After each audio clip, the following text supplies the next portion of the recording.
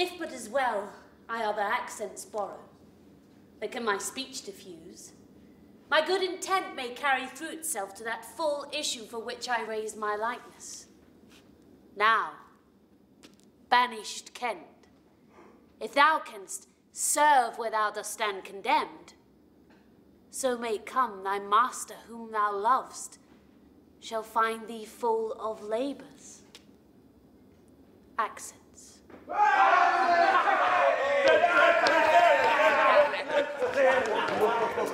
Right, let me not stay a jot for dinner. Go, get it ready. How now? What art thou? A man, sir. What dost thou profess? What wouldst thou with us? I do profess to be no less than a seam. To serve him truly that will put me in trust. To love him that is honest. To converse with him that is wise and says little. To fear no judgment. To fight when I can't choose. And to eat no fish. What art thou? A very honest-hearted fellow, and as poor as the king.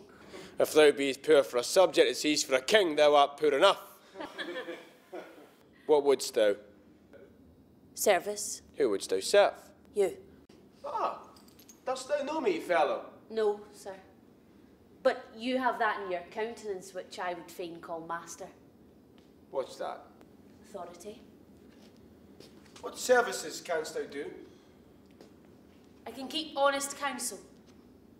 Ride. Run. Mar a curious tale in telling it.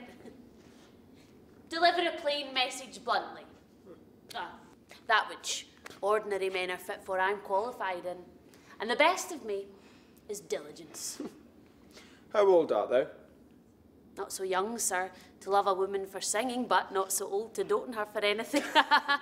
Follow me. Thou shalt serve me. If I like thee no worse after dinner, I will not part from thee yet. Dinner! Ho! Dinner! Where's my fool, my knave? Go you and call hither my fool. Where's my daughter? Oh, I think the world's asleep. 'Tis true, my lord. How now, my pretty knave? How dost thou?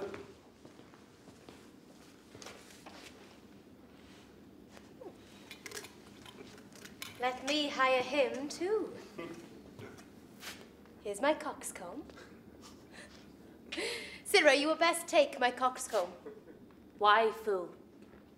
Why? For taking one's part that's out of favour? Nay, and thou canst not smile as the wind sits, thou'lt catch cold shortly. Take my coxcomb?